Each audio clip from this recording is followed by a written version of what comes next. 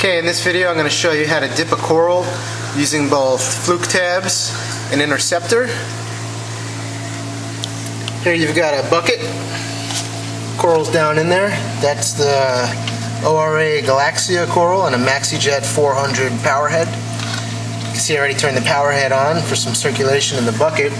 What you do is take your Fluke-Tab, put about a quarter tab down in the bucket.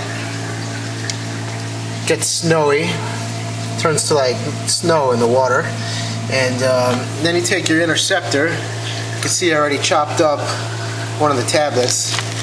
Got about 1/8 of a tablet right here, and put that down in the bucket, in there with the Fluke-Tab. And the power head, the agitation in the water is going to dissolve those tablets. Let it sit for about 5-10 minutes. That will give a good dip for the coral. It's a pretty broad spectrum, kill most of the common things you're going to be putting in your tank that you don't want. Other people do it other way. There's other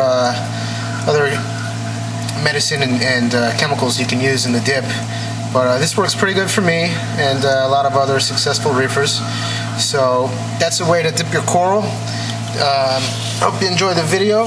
Here you can see the coral.